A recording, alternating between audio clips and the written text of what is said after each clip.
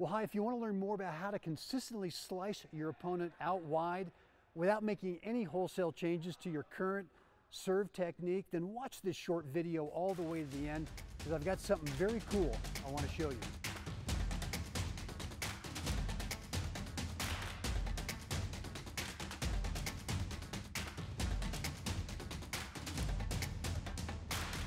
Brent Abel here, webtennis.com, and after having won 10 national USA age group titles in both singles and doubles and a 45-year coaching career, let's see what actually works.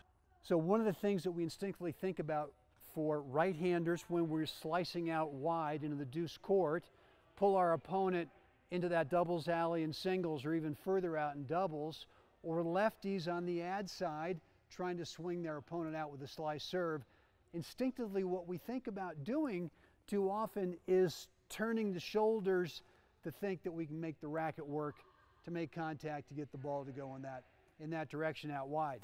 You want to do just the opposite, which is that contact stays sideways longer, so when you deliver the racket for righties around the right side of the ball, you can now do it from a shoulder closed position. If you open up too early and you get around the right side, the ball's going due left, right? So what I want you to tinker with is on your slice serve to get it to go out wide, stay more turned so that you can get the direction that you want. Thank you for watching this short video all the way to the end.